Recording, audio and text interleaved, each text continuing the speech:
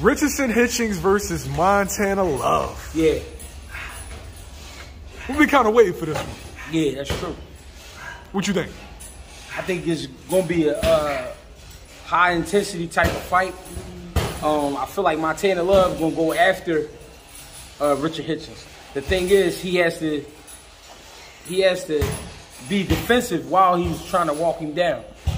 The reason I'm using those words is because Hitchins is finding out who he is in the ring, and he knows his height is an advantage. He knows his boxing ability is an advantage, and he knows his skill setting is an advantage. So he's going to definitely use that. He's beginning to believe in himself, you know, and understanding that he's just not an average fighter.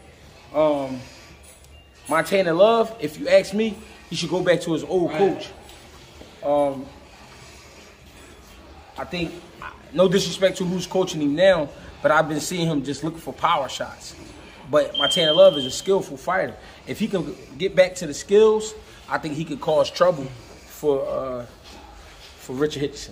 But if he don't get back to his old coach and find his rhythm and get back to boxing and being sharp, I think he's going to be somewhat, after 5 rounds, he's going to be a sitting duck for Richard Hitchins. Richard Hitchins he a sniper, and he know he got a good punch on him. So I mean, it could be an easy fight or it could be a rough fight. It just depends on what Montana Love willing to go through. You know what I mean? I'm really, really big on Africa. Yeah. Is this the win that he needs to take him to the elite level 140? And is this the win that Montana needs to still be a name at the division and not be a gatekeeper? This is the win for Montana for him to get his name back, because that last showing wasn't too good. I mean, before that fight ended the way it did, he wasn't looking too good. For Africa, this is just a stepping stone. Not a stepping stone in the sense where Montana Love can't fight and he's just a gatekeeper and he's just somebody rough.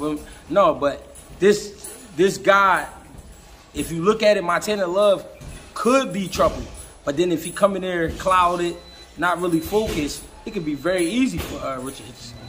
People will be mad because it won't look like the fight it could be. You know what I mean? I don't think Montana Love is focused enough to think on the level of a Richard Hitchins.